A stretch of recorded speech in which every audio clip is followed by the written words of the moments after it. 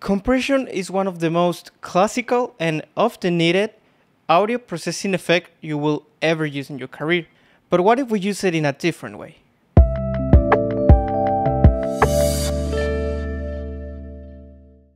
Welcome to What's the Deal series, where we check out some audio related stuff that you may or may not have heard about. In today's episode, we're going to talk about parallel compression. Parallel compression is nothing new to the mixing world. In fact, it's one of the most used mixing techniques, dating back to 1965 when engineer Ray Dolby and his company named after his last name came out with the Dolby Noise Reduction System, more specifically their Dolby A, a device that is used to increase the volume of a recording when the source material was not already loud.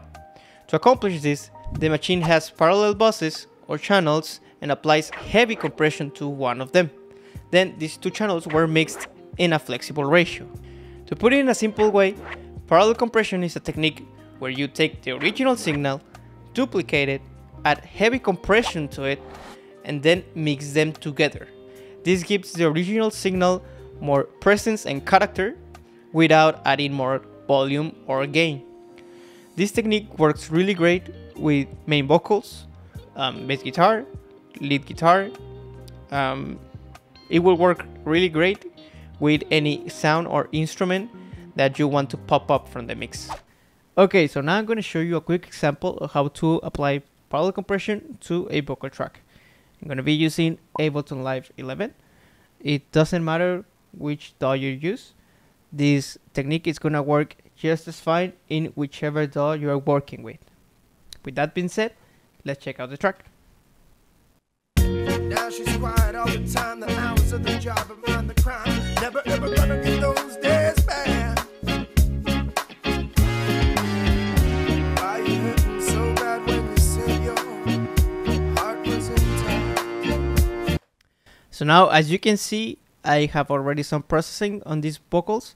I have an auto-tune, an EQ, a little compression, and a gate to reduce the noise this compression is adding to the signal.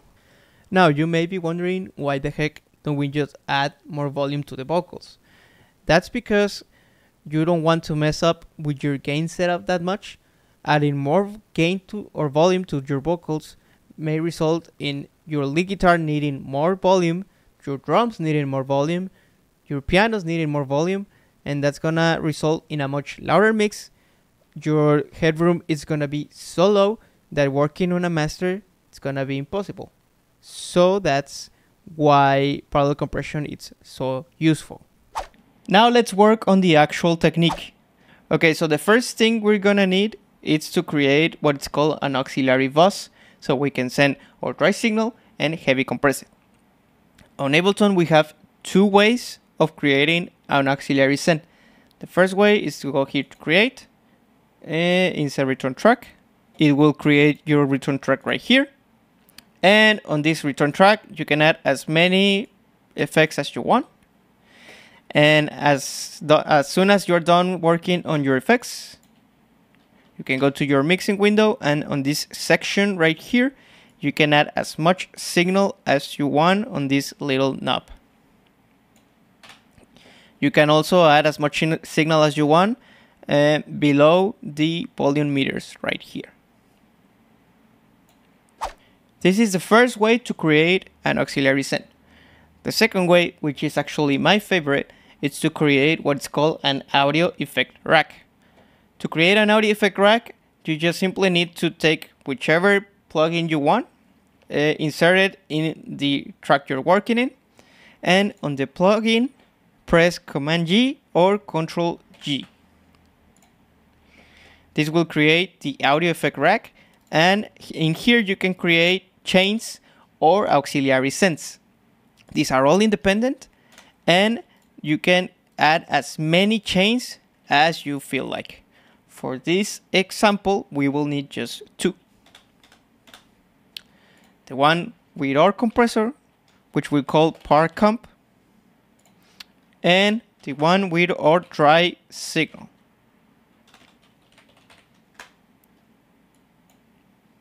Now let's work on the actual parameters of the compressor.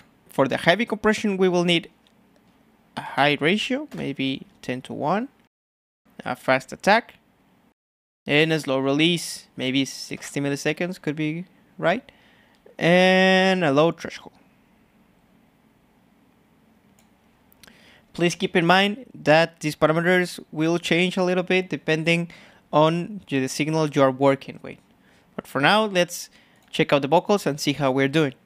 Now she's quiet all the time, the hours of the job but mind the crime. Never ever gonna get those days back.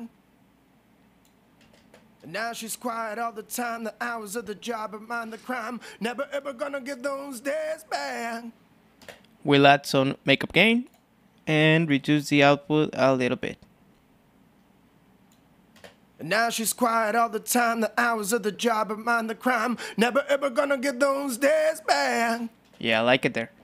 And the only thing that's left is to mix this compression with the dry signal.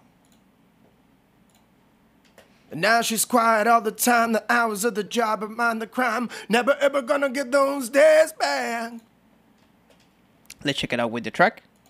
Now she's quiet all the time, the hours of the job but mind the crime. Never ever gonna get those days back. Why you hurting so bad when you said your heart was intact?